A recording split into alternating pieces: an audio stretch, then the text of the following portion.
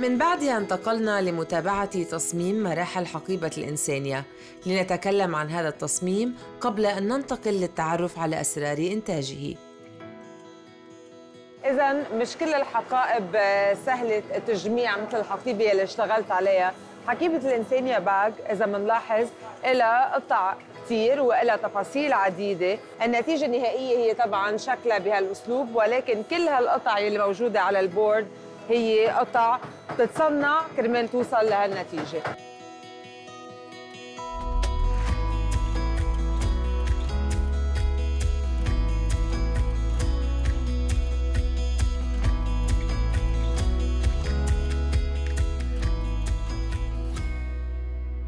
كان لنا أيضاً وقفة مع الأندي باج التي تعتبر من أساسيات الدار التي حافظت على شكلها عبر العقود نظراً لعمليتها واستمراريتها من حيث المظهر العام والنوعية التي تزداد جمالاً مع الاستعمال. جميل بهيدا اللون بهالحقيبة إنه لما بيتم وضع اللوجوز على الجلد بيتغير لون الجلد، فبيبين كأنه الحقيبة مصنوعة من لونين.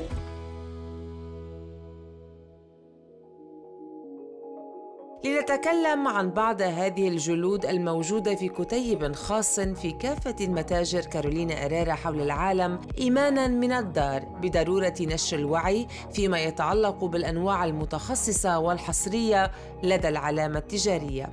الجميل في تسمية هذه الجلود كونها تشير إلى أسماء أشجار تعكس خصائصها، هيا، بالميرا، سابينا، موكان، باوباب، سيكويا، سيريزو، أبيدول وغيرها.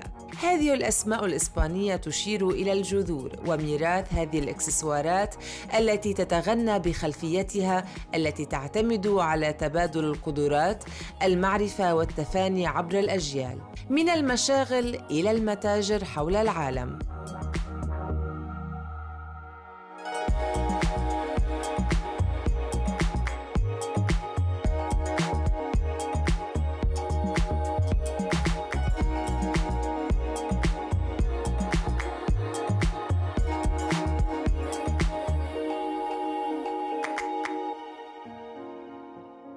نتابع مع امرأة كسرت القواعد التي قيدها بها المجتمع الذكوري في القرن الثامن عشر، حقيبة الباريت.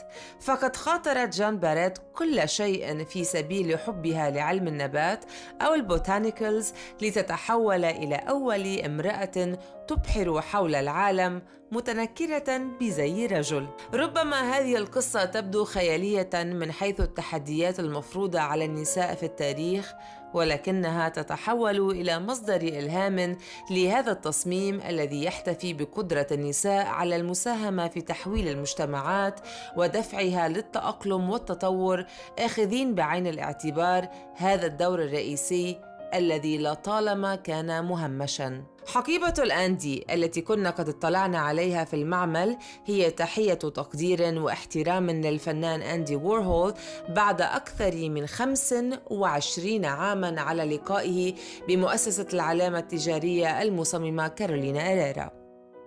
تعتبر هذه المجموعة من الأنجح تجارياً والأكثر طلباً. نتابع مع الحقائب التي استمدت وحيها من أشخاص نافذين في قطاع الأزياء كديانا فريلاند التي كانت السبب في دفع المؤسسة كارولينا هيريرا في تقديم مجموعتها الأولى في العام 1981. فريلاند كانت محررة وصحفية ذاع صيتها من خلال عملها مع أشهر المجلات مثل هاربرز بازار وفوغ، وكانت مستشارة لقسم الأزياء في المتروبوليتان ميوزيوم of Art. تحتفي هذه الحقيبة بأسلوب ونمط حياة محررات الموضة الملائمة للاستعمال اليومي.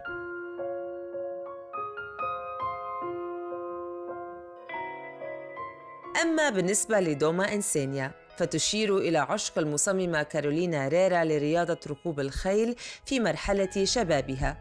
عالم الفروسية والسروج، فن العمل بالجلود لإنتاج ملحقات ركوب الخيل تتشارك بكل تأكيد مع قيم دار كارولينا هيريرا.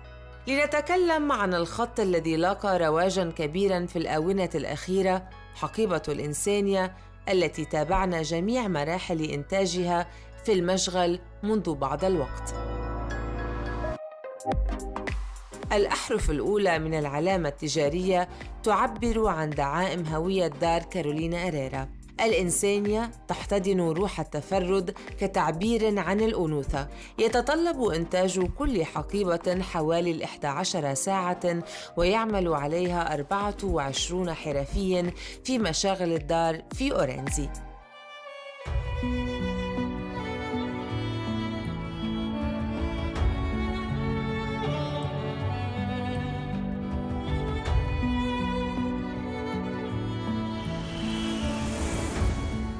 من أورنزي إلى برشلونة، الإكسسوار الغير مرئي الشبيه بالسيمفونية الموسيقية أو The Invisible Accessory، كما أشارت كارولينا هيريرا للعطر الأول للدار الذي تم ابتكاره في العام 1988. كارولينا هيريرا أو دو بارفان، مزيج الياسمين ومسك الروم، هوية أساسية تعكس الدعائم الجمالية للعلامة التجارية. هكذا كانت بداية قصة هذا النجاح. في العام 1996 انضمت ابنة المديرة الإبداعية للدار كارولينا هيريرا، وتسلمت بذلك منصب الإدارة الفنية للعطور. القاعدة العطرية للدار توسعت على مر العقود لتشمل اليوم 134 ابتكاراً من قبل أشهر صانعي العطور أمثال ألبرتو مورياس، كارلوس بنايم، وبالدعم الدائم والخبرة لإليزابيث فيدال صانعة العطور الأولى لدى مجموعة بوج. بعد دراسة الكيمياء الحيوية، وهي درجة ساعدتها على إتقان الحرفة الخيميائية لتصميم العطور، تمكنت كارولينا هيريرا من تقديم منتوجات أصبحت اليوم مرجعاً لأناقة القرن الماضي، مثل عطر 212 الشهير الذي لا يزال يتمتع بشعبية كبيرة بعد حوالي 20 عاماً في الأسواق العالمية. قصة سرد حكايات من خلال مكونات ومواد أولية عطرية، عاشقة للسفر، الفن، التصوير الفوتوغرافي، اكتشاف الثقافات، وترجمة كل هذه التأثيرات في مكونات عطور تنبض بالأحاسيس المرهفة، الذكريات الجميلة والخيال الجامح.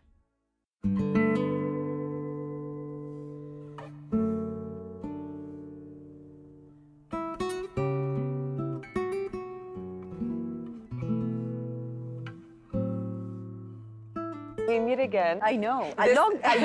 We meet many times throughout the years. And I always wanted to come to Spain to meet you, to see you in your kind of creative hub and space, to see how you work, to get to know you a little bit better. The weather is absolutely amazing. Incredible. Incredible. Even though, you know, the news is not so positive out there, socially, economically, with the scare going on, but there's a sense of positivity that I feel that this city has, and ultimately this is something that I want to talk about, that transmitting those emotions, those feelings into art, creativity, and perfume. I think it's wonderful because I think it's always very important to carry the positivity with you everywhere. You know, Sure. whether it's in fashion or in beauty or in art or literature, you know, it's always good because otherwise you know, it's sad to go and listen what everything's going on. You have to have true. a bubble So true. of... I'm going to start the interview with a few kind of like references or taglines from famous people talking about the importance of perfume and how it kind of triggers emotions, memories, creativity, strength for them. So the first one would be, perfume is the art of making memory speak. Are there specific scents that unleashed memories for you as a child? There are. I mean, there's a few. I think foremost is the scent of jasmine and tuberose. And my mother, when we were young, before she was a designer, before she was known, she used to mix oils of jasmine and tuberose. I remember going with her to buy these oils that she used to buy at Bloomingdale's at the perfume workshop. Yeah. So that smell for me is so her and so part of my childhood that sometimes I smell somebody using the original Carolina Herrera original perfume, which that mix became that perfume, and I immediately have an instant flashback to my childhood. That's one. It's so impressive, the power that fragrance has. Huge. Yeah. Then cut grass. You know, the smell of like freshly cut grass after a rainy day, the smell of dirt. Your taste is very specific. Yes, because I have very specific memories of those smells. And it's usually, they're very much linked more to my childhood than to my adolescence, where you don't pay attention to anything but yourself. And not so much to my adult life, because I was working with perfume already, and I worked with so many scents that I didn't connect to one particular one.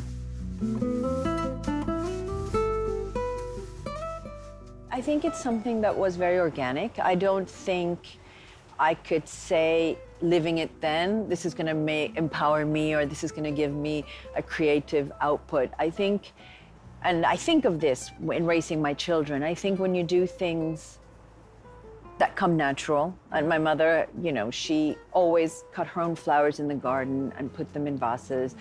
My father used to cut the grass. She used to decorate herself. You know, they always talked about books, about music. There was always music, movies. So when you grow up and around that, it sort of becomes part of your life, you know? Yeah. So I think, I'm sure it has had an effect, and I hope my children grow up with that as well. But it's something that you do organic. I don't think you can plan it, really.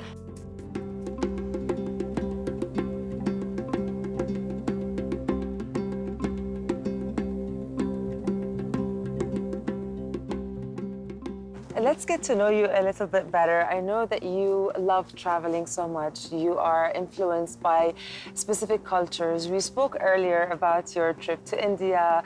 You explained how much you love the Middle East for various reasons. Tell us a little bit about the creative process. What goes around in your mind before you start any creative journey? Well, I'll tell you one thing. Usually, I don't really travel for a project. You know, I've loved traveling, and I've traveled, like the first time I went to India, I was 20, right? And all those trips somehow stay in your mind. They influence you without knowing. Yeah. Images stay in, people you meet, colors, phrases, movies, situations. So then when we create a perfume, I sort of somehow extract all those places that I've been to, and without knowing again, I start constructing a script, I start constructing an idea, a concept, a woman, a man, a situation.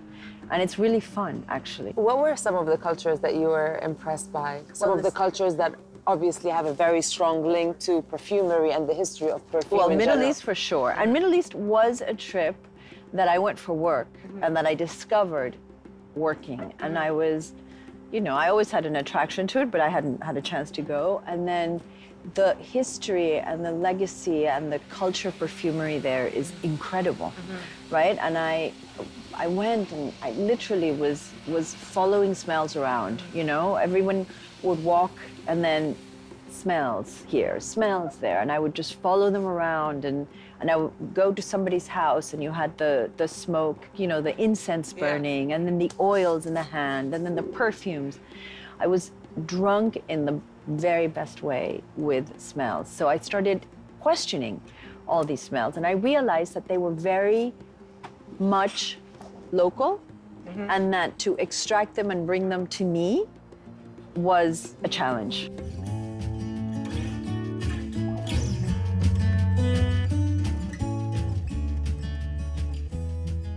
I actually didn't even think of perfume growing up. My first perfume, which I think was Anais, you know, when you're like a teen. I remember that perfume so well, Right, the because white it was bottle. my mom's perfume, and I still remember it on the dressing table.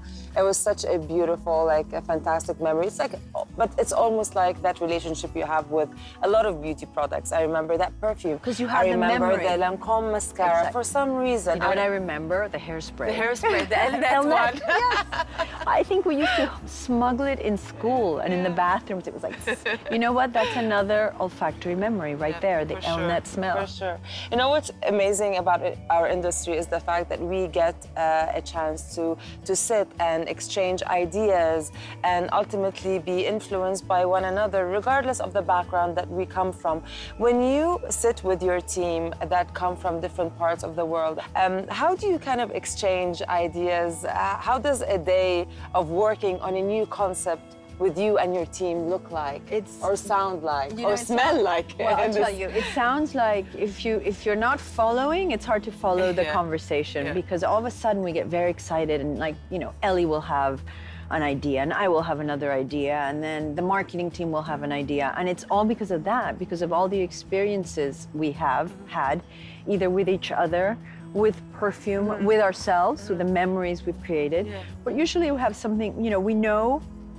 Once we decide what we're going to do, we have an idea.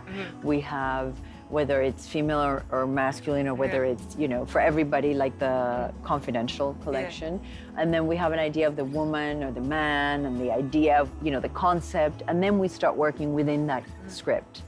But the great thing is that it's all creativity. So we all chip in, and we can say the craziest things, because there's nothing is impossible.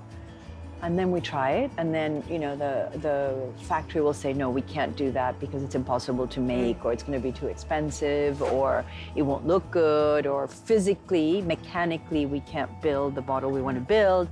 So we throw it all out there, and then we get the feedback from the technical.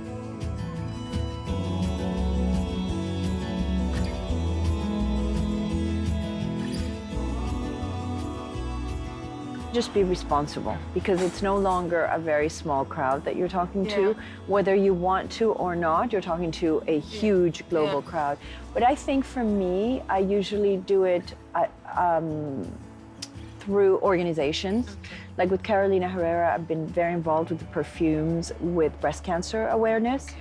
So I do it through that. And then another way is that we're quite responsible with how we farm our ingredients, how we treat the communities that harvest the ingredients. Like you said, I went to India and I visited the fabric, and I visited the fields and the women and men who harvest the fields, and we donate money, and we take care of these resources, because A, they're limited, and B, they're not really ours. You know? So we do it in a way, in that way.